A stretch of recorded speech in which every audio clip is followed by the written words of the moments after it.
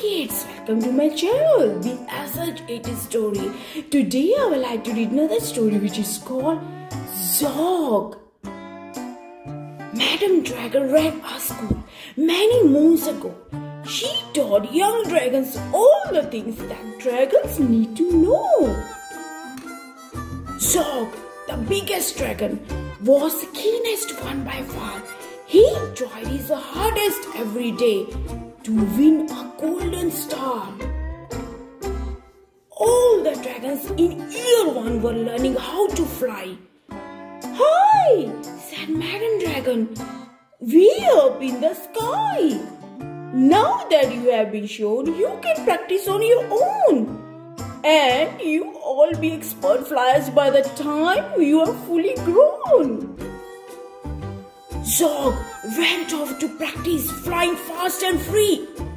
He soared and swooped and looped the loop, then crashed into a tree. Just then, a little girl came by. "Oh, please don't cry," she said. "Perhaps you do like a nice sticky plaster for your head."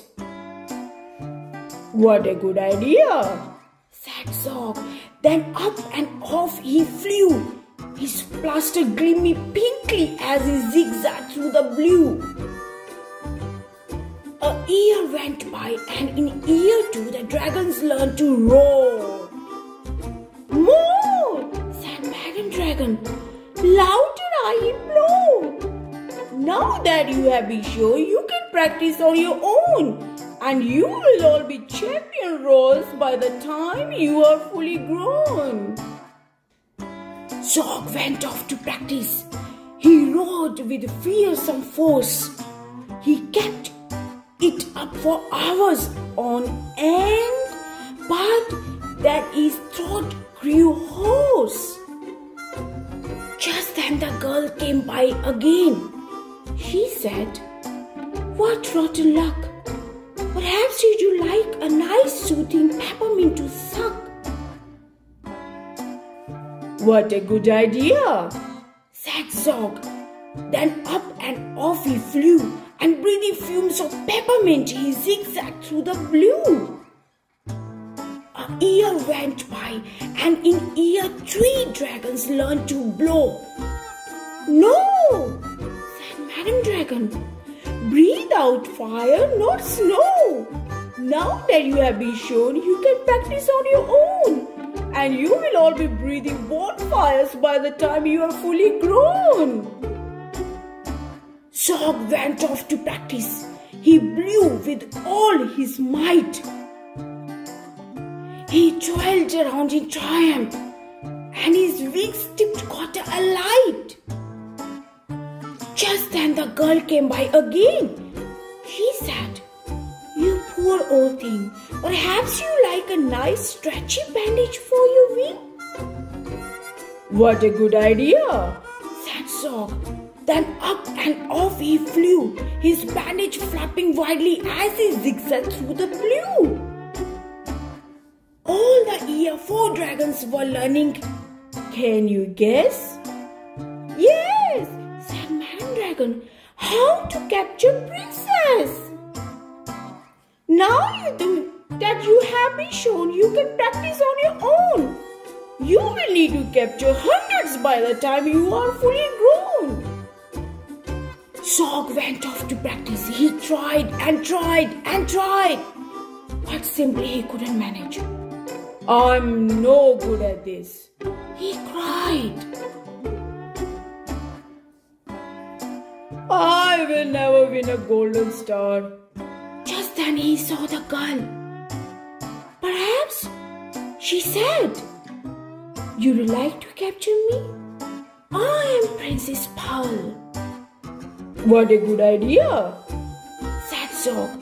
Then up and off they flew, the princess gripping tightly as they zigzagged through the blue. "Ah," said Madam Dragon, "our first princess so far.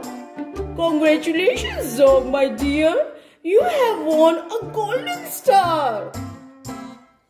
Zog Zog was proud and happy, and Pearl felt good as well. She took the dragon's temperatures and nursed them when they fell. A year went by, and in year 5 the dragons learned to fight. "Right," said Madam Dragon. "Here comes a real knight." Up spoke the knight. "My name," he said, "is Garabot the Great.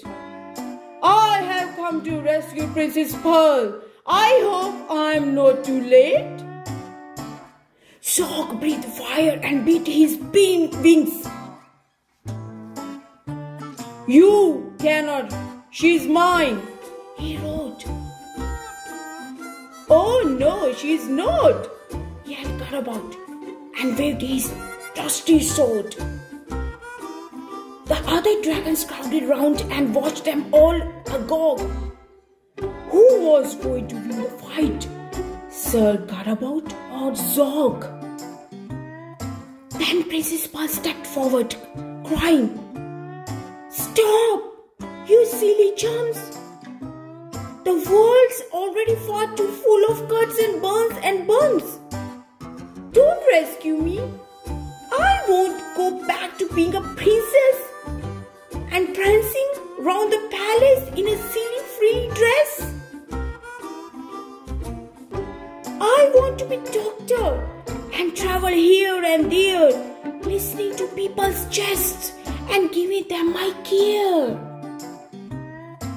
"Me too," exclaimed the knight and took his helmet off his head. "I'd rather wear a nice twisty stethoscope," he said. "Perhaps, Princess, you will train to me." And Princess Pearl replied, "Of course, but I don't see how the two of us could fit upon your horse." Then Zog said, "Flying doctors, I'd love to join the crew.